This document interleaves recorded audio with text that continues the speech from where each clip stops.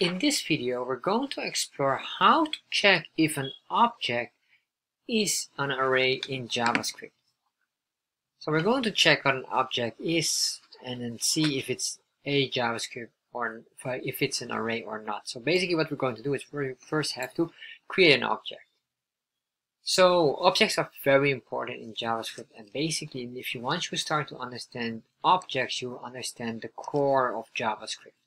However, before we even go there, if you want to learn about Chart.JS, check out my Chart.JS course on Udemy. You can find the link in the description box. Alright, so we have here this basic HTML file, and I'll be working here on the console log, so you don't have to worry about the design. No need for that. Alright, the first thing is what we're going to do is we're going to create an object here, const object, and to make an object we need array value. We use the curly brackets or curly braces. What we're going to do in here is basically the following. We're going to create some values here that creates an object. Let's say here we have first name,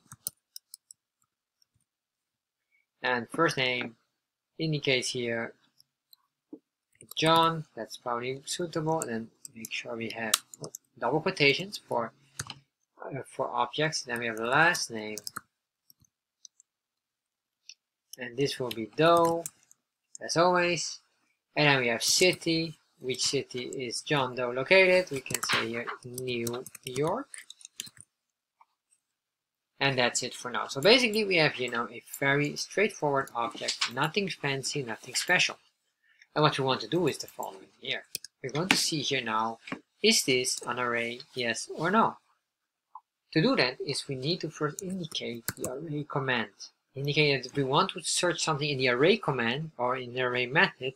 And what is the method we're looking for in the array? Well, it is array. As simple as that. In here, we can put in the object name, and once you put in here, you will see immediately if this is an array or not. To do this, we use the console log. Save this, refresh here, open up developer tab, and you can see here now the answer is false, meaning that this is not an array. And this is basically how you can check if an object is an array in JavaScript.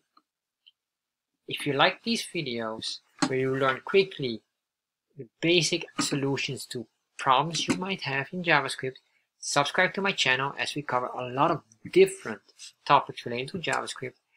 And if you have any questions regarding to this, put them in the comment section below and I'll make sure I'll get back to you.